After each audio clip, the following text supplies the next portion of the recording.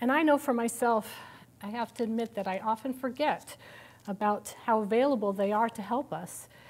And I find myself connecting with the Christ much easier, perhaps because we have these visual reminders of them.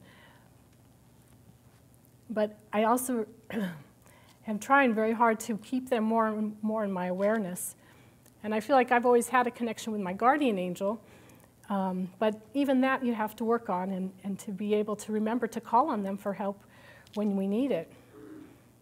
And Flower always encouraged us to try to ask our guardians if there's a name that we can call them so that we can have a stronger bond and connection. And I know for years I tried to do that, and anything that came, it just didn't feel right. And then it was probably only about a year ago, I woke up with the name Love Light in my consciousness. And I knew instantly that that was what she wanted me to call her.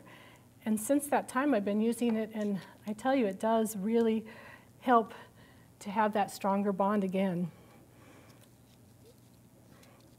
And I don't have the ability to see angels, but I do remember once as a child, just sort of a vague impression of waking up in our mountain cabin and seeing some kind of being of light. I couldn't tell you what it looked like now, but I remember feeling such peace afterwards.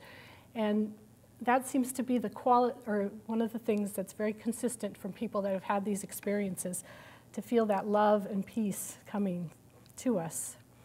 And Flower said that the love we feel from these beings of light is so great, and it's more than anything that we have ever experienced from other humans. And I also had the experience a couple of weeks ago when I was celebrating my birthday. One of my dear sisters here reminded me that on our birthdays, the veils are thin between us and our guardian angels, and that we're sometimes able to receive more on those days. And that morning I woke up and instantly had a thought that kind of came out of blue, and I thought, I think that's my guardian telling me that's something I need to look at and work on this year. And then later on, another keynote came to me, and I was just very grateful that I was able to experience that and to be open to what she could teach me.